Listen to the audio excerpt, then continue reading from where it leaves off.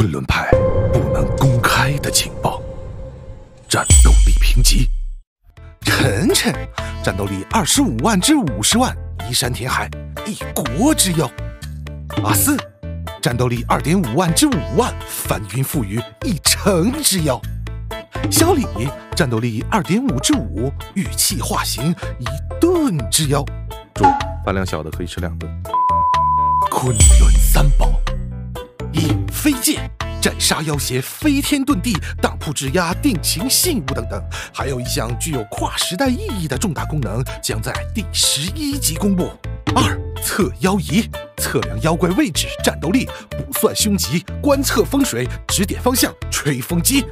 老祖批注：如果用它一直吹风，2个时辰后，测妖仪会发烫，可以充当暖手袋。3. 保温杯，泡澡、泡茶、泡枸杞、泡橘子皮。备注：不可用此杯进行摔杯为号的行为，摔不碎，徒增尴尬。备注的备注：此杯可能有激怒妖怪的效果。我派老祖曾拿此杯对龙女晨晨说：“给我你的联系方式，我就让你拿这个杯子往我脸上泼水，遂被烫伤。”备注的备注的备注，此处有老祖批注，说明我拿到联系方式了。